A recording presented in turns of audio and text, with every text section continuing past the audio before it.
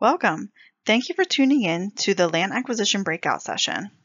Today we will be discussing several things, including project types, waivers, ready-to-go items, budget formatting, and post-award requirements. My name is Liz Clark, and I am a project manager at the Bureau of Recreation and Conservation. I am one of 3 project managers within the Land Conservation and Stewardship section.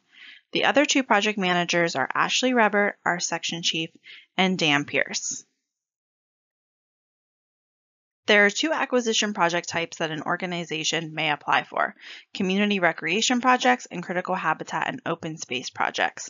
Community recreation may provide land for a local or regional park, enhance water access, or provide open space within a community. Critical habitat open space projects often provide landscape connectivity, improved habitat for plant and animal species. These projects are also integral in protecting our water resources. Eligible applicants for our acquisition grants include municipalities, counties, state agencies, and pre-qualified land trusts. If you are unsure if your organization is an approved pre-qualified land trust, please contact your regional advisor and they will assist you. If you will be putting earnest money down per your sales agreement or settling on your project prior to the grant contract start date, you will need an approved waiver for retroactivity prior to incurring those costs. While not a guarantee of an award, an approved waiver will change your project start date to the day that your waiver was received by DCNR. This will allow for earnest money deposits and settlement costs to be considered eligible, as they will now fall within the grant contract period. To request a waiver, you must do so by letter. The request must include pertinent information about the project, including what specific rights are to be acquired, project timeline, a map of your proposed acquisition, the acreage, and remember that you only need a waiver to cover earnest money or settlement expenses. You don't need a waiver if you are only incurring eligible expenses like appraisals and surveys. Either way, it is best to contact your regional advisor for their advice prior to requesting a waiver for retroactivity. When applying for an acquisition grant, it will be important to first determine if your project is ready to go, as projects that are not ready to go will not be considered for funding. Next, we are going to go down through all of the items listed on the slide. First, you will need to make sure that your project has enough secured match. Acquisition projects require a dollar-to-dollar match. If you're requesting a $100,000 grant from DCNR, you will need $100,000 in secured cash match. The only allowable non-cash match is donated land value. Donated parcels that are being used as match will require the same documentation as the project acquisition parcel. If you plan on using donated land value as match, it is very important to discuss your project budget with your regional advisor prior to applying for a grant. The first expense is the land easement purchase cost. The land purchase cost indicated on the budget for an acquisition grant is either the appraised value or the purchase price, whichever is less. For instance, if your parcel is appraised for $100,000 but your sales agreement is for $110,000, the land purchase cost on your application budget should reflect the $100,000 appraised value.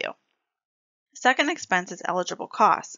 DCNR may pay for up to 50% of all eligible costs, including appraisal and technical review, survey, some legal fees associated with the parcel, title policy, settlement costs, and DCNR signage. Some ineligible costs that will not be reimbursed are costs for negotiations, subdivisions, seller's settlement costs, stewardship fees, building demolitions, and mineral reports. It is also important to note that the cost of the first appraisal will not be considered eligible if the technical review determines significant errors and a second appraisal is required. This is also a good time to address the land value for a project. Many times, a property is negotiated on prior to having a survey completed. While this is perfectly fine, the timing can raise some issues down the road. For instance, if the property you are looking to acquire is appraised at $100,000 and the appraiser is basing the value off of an estimated acreage, in this case we'll say 10 acres, your organization would likely submit an application for $100,000 of the land purchase costs. Let's say in this scenario the project is funded. After receiving the award, your organization orders a survey on the property, and in this case the survey finds the acres changes by more than 10%. This may impact the final eligible approved land value at closeout. For this reason, we recommend that, if at all possible, the organization negotiates sale price based on an appraised per acre value. We are now going to go over a budget example. For this example, there is a land value of $100,000 and a donated parcel of $50,000. This budget also includes $20,000 in eligible expenses. With that, we have a total project cost of $170,000. Since the donated parcel land value is $50,000, the grantee will need to have cash for the rest of the match in the amount of $35,000. That equals $85,000, half the total project cost. DCNR will cover the other half of the project cost, which would be $85,000. You can also see there are several budget examples that we provide with our budget template. Please use whichever template is appropriate for your project. You will need to use our templates for your budget to be accepted. Too many times we see applicants address a project's needs, benefits, and urgencies in the brief project description section in the portal application. If you give us information in the scope that should be addressed in the criteria questions, it is possible that important project details could be overlooked by a reviewer. So keep your project description very brief. Always include the acres, municipality, county, and goal for the acquisition. Your application must include a detailed description of negotiations that your organization has had with the landowner. If you are not currently under contract to purchase the property, please describe why your project is ready to go. It is important that you be as detailed as possible. Please include benchmark dates and your project's estimated timeline. It is important to know what rights are being acquired prior to having the property appraised, as DCNR will only reimburse a grantee for those rights that are actually acquired. For conservation easements, there are a few important details to keep in mind. DCNR will only fund the highest protection area of a conservation easement. Applicants will need to upload a map that clearly defines the proposed protection areas as defined in the We Can Serve PA Model Conservation Easement. The map should also include the proposed acreage of each of the 3 protection areas. Applicants must use the most recent We Can Serve PA Model Conservation Easement or a conservation easement template that has been pre-approved by DCNR. If there is a current mortgage on the property to be eased, a subordination clause from the lien holder will be required. For both fee acquisitions and conservation easements, it is also important to detail in the application all existing leases, easements, and right-of-ways that currently exist on the property. The appraisal must meet the following criteria. The appraisal must be completed by a PA State Certified General Real Estate Appraiser. It must be ordered and prepared for the applicant.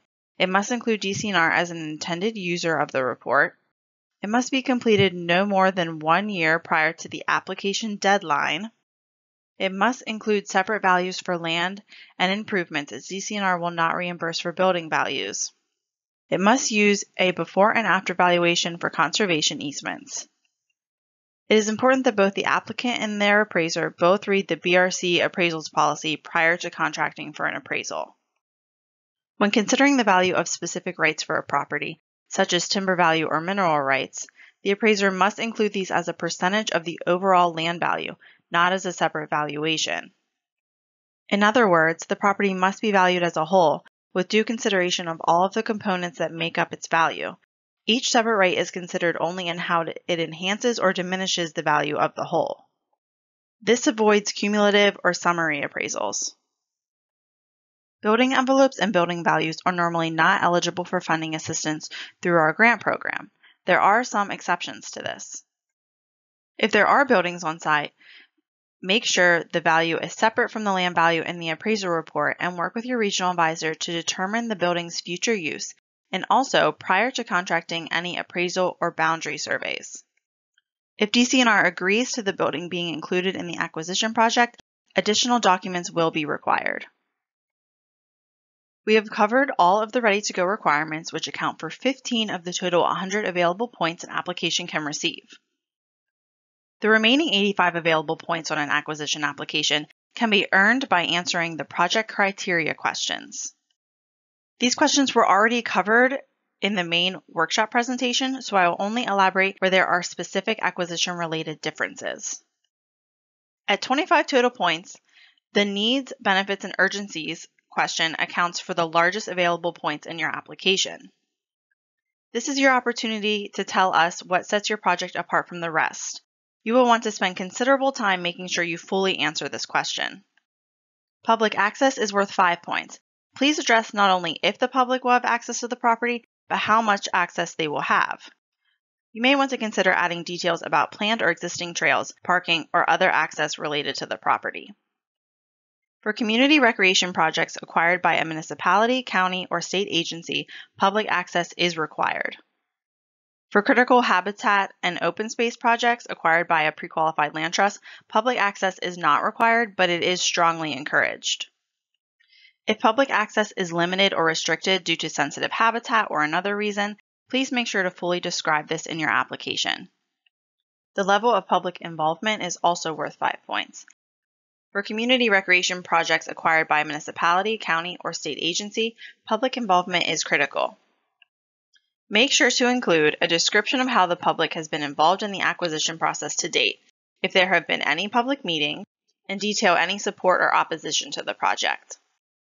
For critical habitat and open space projects acquired by a pre-qualified land trust, public involvement may look a little different. You will still want to detail all public involvement along with support and opposition to the project. You may also want to include how your land trust engages to the public through its outreach and volunteerism. Next, you will be asked how your project promotes climate resiliency and green and sustainable practices. This question is worth 10 points. To receive the maximum points, you will need to detail how your acquisition project will promote climate resiliency and incorporate green and sustainable practices. Please reference our climate resilience guidance document. Some things to consider. Does your project protect or create a riparian forested buffer? Does your project plant native trees or address invasive species removal? Does your project protect headwaters? Does your project include future plans for green infrastructure? Or maybe your project protects migrant corridors for plant and animal species. Whatever it is that sets your project apart from other land acquisition projects, be sure to let us know. You can receive up to 15 points for answering the question of how your project will promote the State Comprehensive Outdoor Recreation Plan, or SCORP for short. While this was discussed during the main presentation, I want to point out that the acquisition priorities for the SCORP are landscape connectivity, diverse ecological and geological traits, provide access in high-need areas, and provides access to water. The next 5 points can be earned for detailing the plans for your project's operation, maintenance, and stewardship. This is important as acquisition projects are protected in perpetuity and must be properly maintained and stewarded. To receive the full points, you will need to upload a project-specific operations, maintenance, and stewardship plan to the application. The final 20 points are earned by listing the relevant local, county, and regional plans to your project and by listing your project partners. When listing project partners, even if they were listed throughout the application, please also be sure to include them in the partner section as well. If you upload partner support letters, they must also be listed in the partner section of the application. We do check that any partners listed in the section also has a letter uploaded in the application. For the plan section, the SCORP should not be listed as one of your relevant plans. It is important to carefully read and answer all of the criteria questions and include as many project-specific details as possible. Should you be awarded, you will be eligible to request a payment for 50% of your grant award as soon as you receive your contract. To receive up to 90% of your grant award prior to closing, you will need to provide the following items: title commitment and title policy, technical review appraisal or a second appraisal, a boundary survey, GIS shapefiles of the parcel, recorded deed with a non-conversion language, settlement statement, and a funding acknowledgement sign. Now I'm going to review 2 of these post-award requirements in more detail. You will be asked to contract for a technical review of the appraisal that you provided with your application. This is a desk review that looks for deficiencies in the original appraisal and is completed by a separate PA State Certified General Appraiser. It is important that both the grantee and their technical review appraiser both read the BRC requirements for property appraisals policy prior to contracting for a technical review appraisal. As noted before, the cost of the first appraisal will not be considered eligible if the technical review determines significant errors and a second appraisal is required. Having a boundary survey completed that clearly delineates where the property is located on the ground is a necessary first step in the perpetual stewardship of the DCNR funded property.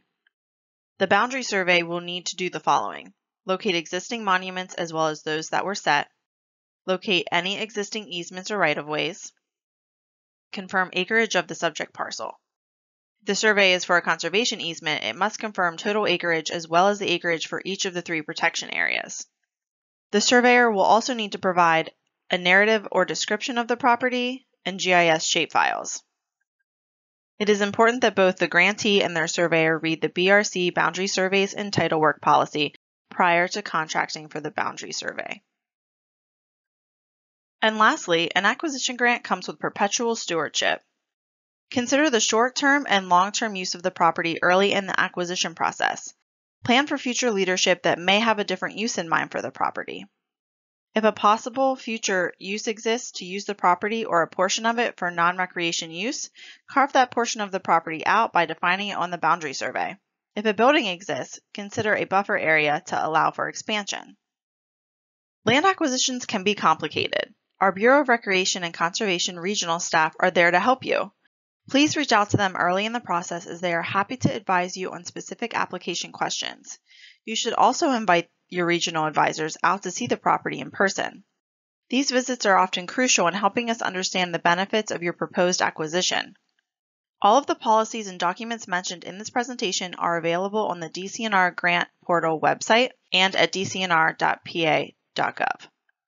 Thank you for your time and interest in the C2P2 program, and we look forward to seeing your application in April.